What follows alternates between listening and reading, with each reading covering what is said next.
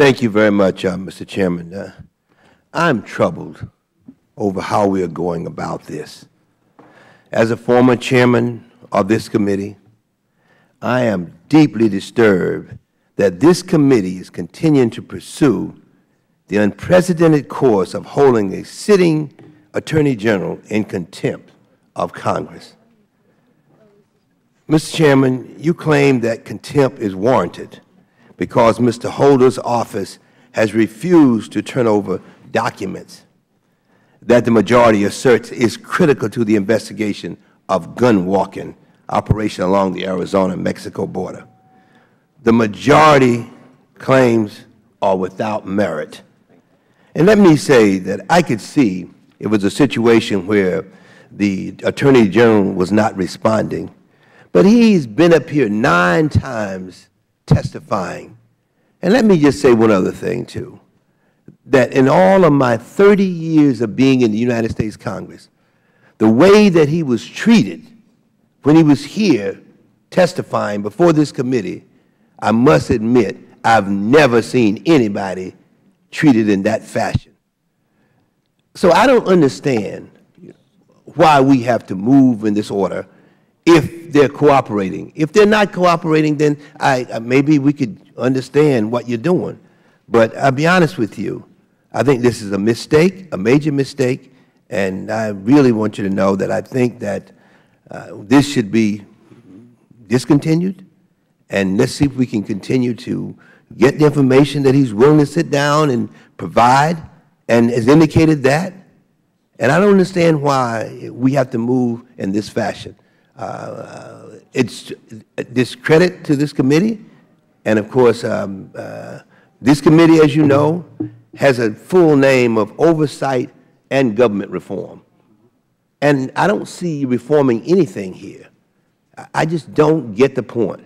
It just does not make sense to me, and it's the most ridiculous thing that I think I've seen in my years of being on this committee. I yield to the gentlewoman from New York. Balance of my time. I thank the gentleman for yielding, and I would like to be associated with his comments and also those of Ms. Norton.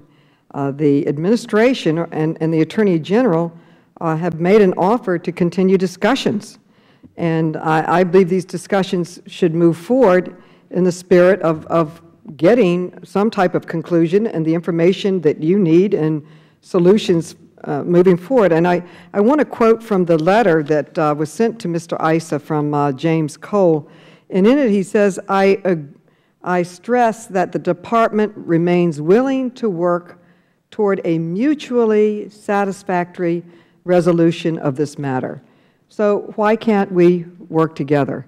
And I would like to publicly thank Mr. Mica, Chairman Mica, really, for working across the aisle on the transportation bill.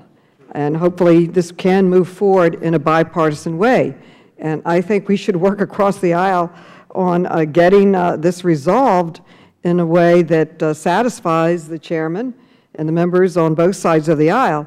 And the fact that he has made an offer to continue discussions, we should follow up. And I think that this offer reinforces the points that my good friend, the Congressman Norton, was making, that the Justice Department is open to working towards some type of conclusion.